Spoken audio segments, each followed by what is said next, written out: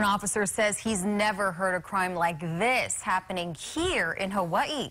A man attacked and robbed in his own hotel room in Waikiki, but that is only part of it.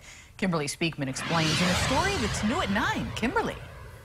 Bridget, Gina, what really makes this case a standout? I'm told the victim actually let all 3 of the suspects into his room. These are the suspects police are looking for. They were caught by surveillance cameras leaving the hotel. Police say at first the victim only invited the woman to his room. It was someone that he had just met, and he invited this person back to his hotel room.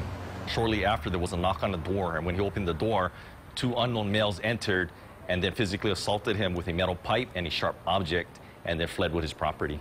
Kim says it looks like the robbery had been planned. And he met this person, invited him back to his hotel room, and unfortunately, it appears that she worked in unison with these 2 other people.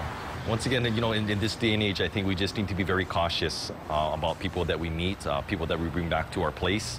Here is a description of all the suspects. There were 2 men and 1 woman. Police say they're all in their 30s. And police are still looking for those 3 suspects. If you may have seen them or have any tips on their whereabouts, you can call Crime Stoppers at 955-8300. Bridget.